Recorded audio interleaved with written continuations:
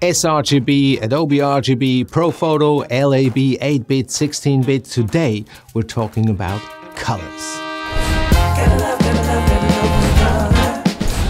Hey everyone, Stefan here. I hope you're doing well. The idea was to create an episode about color grading, but then I realized some of my students, they're still very much confused about color itself, color profiles, gamuts, about sRGB versus ProPhoto, 8-bit versus 16-bit, and in general, how we actually perceive color. So I thought, today, let's clear up a few of those theoretical things so that when we jump in next week, we're all on the same page. Now, when it comes to perceiving color, there's various figures out there, and I find that quite weird. Usually you have a pretty exact measurement, but here, most medical journals, they say the human can see colors somewhere between 2 and up to 10 million different colors. That seems a weird number. 2 to 10, that's 5 times more. So some people must see very few colors and others, I don't know how you measure that. But anyway, we see colors in that range. To be honest, it's actually a very small range in the electromagnetic spectrum, and it has all to do with wavelengths. So a very short wavelength would be violet, a very longish, I believe, is red, and then all the other colors are sandwiched in between. Now, how do we actually see it? Well, yes, with our eyes, but most of the lifting actually happens in the visual cortex. We hear the term colorblind. Now, that's a term that is wrong, even though there's about 5% in the world who are colorblind, but they're really color deficient. That means that they don't see certain colors. It doesn't mean that they're completely see everything monochromatic. Now, if you're a woman, well, you're lucky. It's only about 1 in 200 who have such a deficiency. For men, it's a little bit less lucky. It's 1 in 12, I believe. So if you have 11 friends who see perfect color, it might be you. Anyway, there's even glasses to correct this. It works for some, it doesn't work for others. But anyway, that's going too far. Now, what does the eye actually see and what does the visual cortex do? Well, the visual cortex is really the computer, the brain that runs it all. If we look at our eye, this is what we usually see, but let's take the beauty away, the eyelashes and the eyelids, and what we get is the eyeball. And at the back of the eyeball is the retina.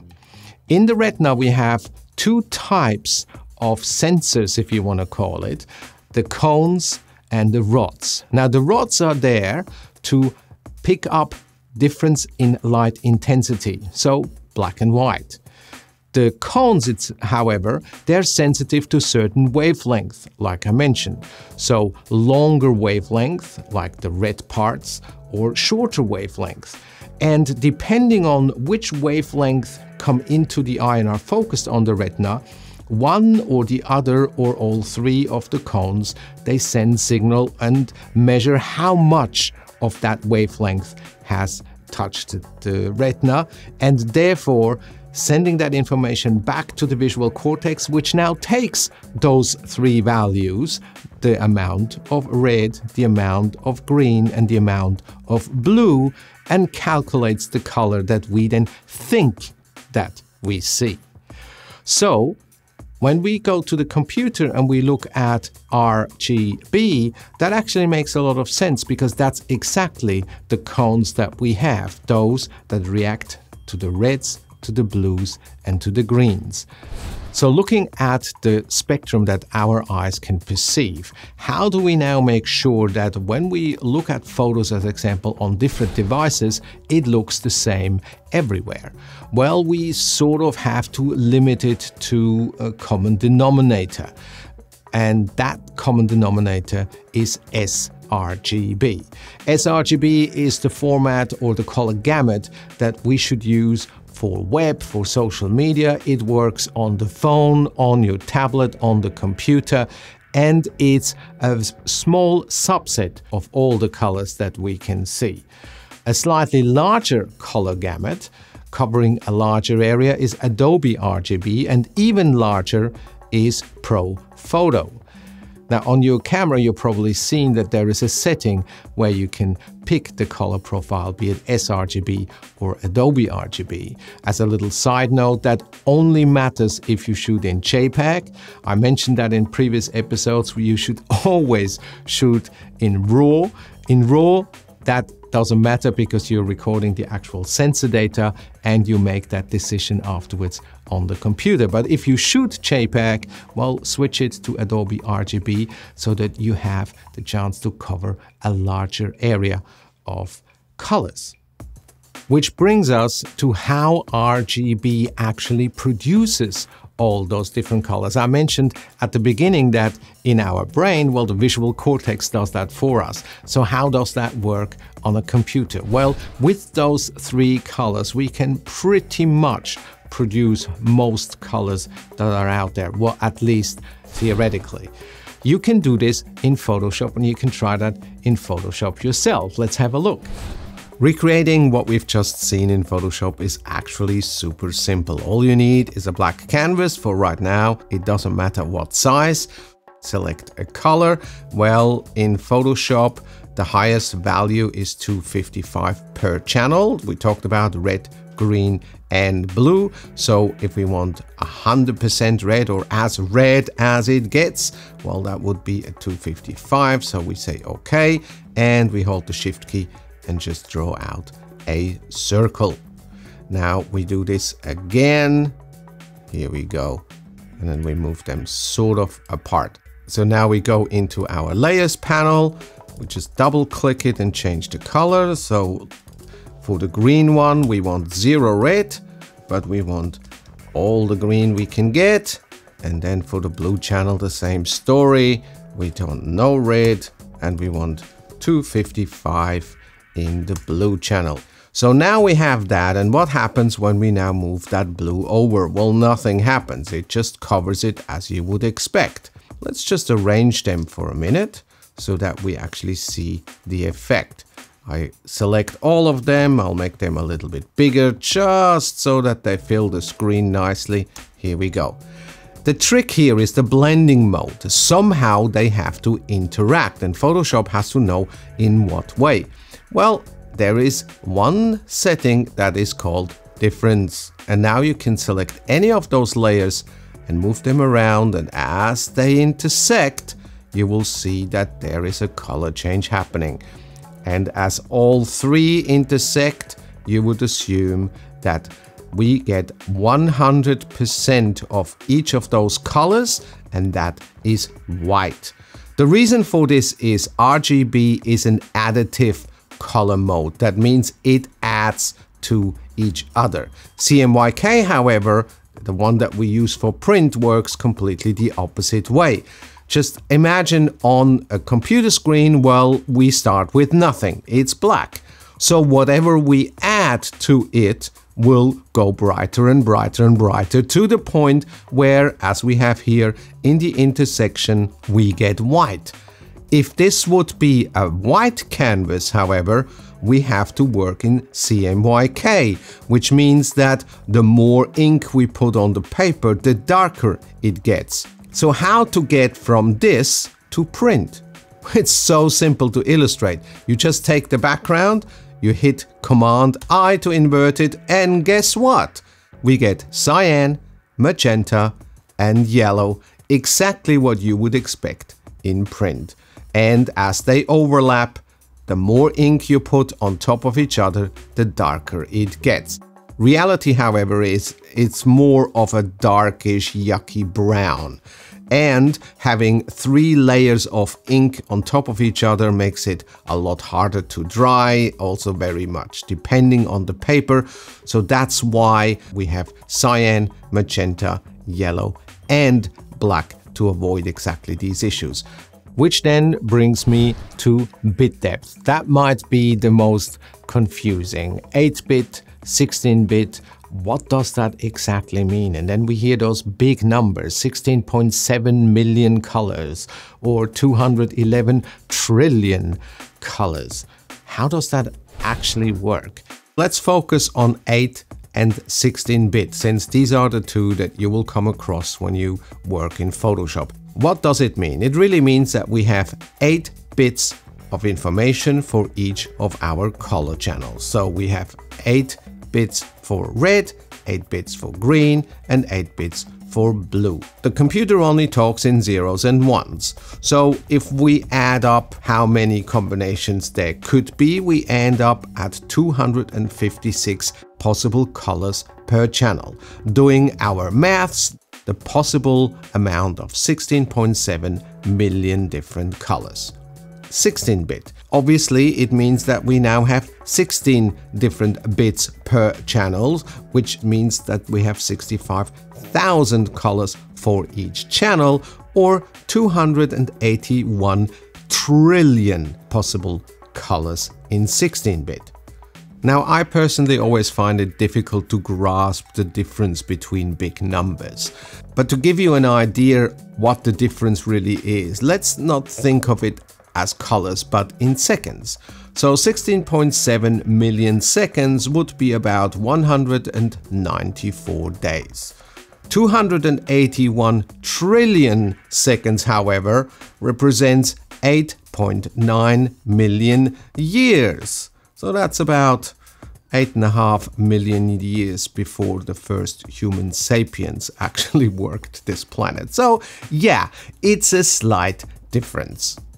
So why is that so important? Well, here is a very simple example. We have an 8-bit file and we have a 16-bit file. They look exactly the same because they are. It's just a simple gradient, as you would see somewhere in a mid-afternoon sky. We have some blue tones, it goes into some gray whitish tones and into some different blue tones. So what happens if we now quite heavily manipulate those colors in 8-bit? So I've created a little curves adjustment layer, as you can see, went a little crazy with the different color channels, and this is what we get. As you can see, there's already some banding showing up because in 8-bit we're just running out of possible tones. If I now duplicate this layer, it becomes even more obvious. So let's jump into our 16-bit channel and we apply the exact same curve. No banding whatsoever. We duplicate it, no banding still. Let's duplicate this again. It becomes an extreme color shift, but there is no banding whatsoever. Let's go back to the 8-bit image and do this again. And you will now clearly see that the extra amount of colors makes a huge difference. So does that mean I have to retouch everything in 16-bit? No, you don't. Many pictures will be just fine in 8-bit. However, as soon as you do really heavy lifting, move it to 16-bit, do your manipulations, then flatten the image, bring it back to your 8-bit original file, and you will see that those gradients are much smoother. Is that it? No, there's one more, and that is LAB. Not lab, as some people call it, but LAB, which stands for lightness, and A and the B channel. LAB is a totally different beast. Nevertheless, you actually already know how to use it.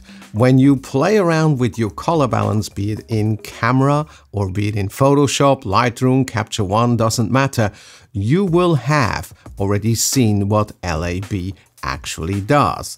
While a picture in RGB is created based on the 3 color channels, so the amount of red, the amount of green, the amount of blue, in LAB these channels will look a little bit different.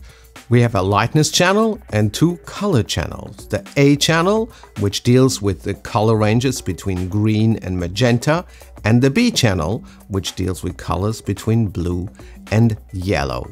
So if we would create a curves adjustment layer, we can now influence the lightness channel, the A channel, and the B channel. So if we make any changes in the B channel, what would you expect? You would expect a color shift towards blue or towards yellow. So as we move this up, we introduce a lot of yellow, and if we go down, we introduce a lot of blue. So while in RGB we have 3 colors, well, here we're mixing it with 4: green, magenta, blue and yellow, with the added bonus that we now also introduce a lightness channel. So why is that important? In RGB, if you are at the ends of the spectrum, be it at 0 for black or 255 white, well, that's it. There is no way to add color into something that is already at 100%. So if we take this curve as example and move this down here, in these black areas, we will get 0, 0, 0, as in absolutely no information whatsoever, because RGB is already at its minimum. If we, however, have a lightness channel, well, we can be in the lightness channel at 0, but at the same time we still have an A and a B channel where we could still introduce colors. So where does that come into play? Well, next week when we look into color grading, we will do some grades in LAB as well in Photoshop. However, there's a much more important underlying problem that we have to solve. Every single unit that we use to represent or reproduce color uses a different profile. So let's say we have the camera, and that image from the camera should be displayed on our screen correctly. Well, we have an input profile which somehow has to be translated into the display profile, so those colors look the same. What happens under the hood really is that the profile from the camera is converted into LAB and then back from LAB into our display profile, and theoretically it should display the same colors. Now, sometimes those profiles are slightly off, and that's where calibration comes in. And the same applies to print. So the image that looks shiny, beautiful, colorful on our screen somehow has to be translated into what the printer can do. Now, we're not only going from RGB to another RGB profile, but we're actually going from RGB to CMYK. And yet again, it needs to be converted, and it's doing so through LAB. Of course, that all happens in the background, be it in Capture One, Lightroom, in Photoshop. All these work under the hood with LAB and just convert it to whatever it actually needs. Well, there you go. I hope that explained a few things. Now, next week, we will jump into Photoshop and do some heavy color grading and giving those photos a little bit of extra twist and colors, and hopefully your personal style. Until then, stay safe, and if you like what I do, click the like button. Why not? Leave a nice comment, hit the subscribe button, including the bell, so you always get notifications. Most importantly, however, stay creative, stay safe, and I'll see you next Friday.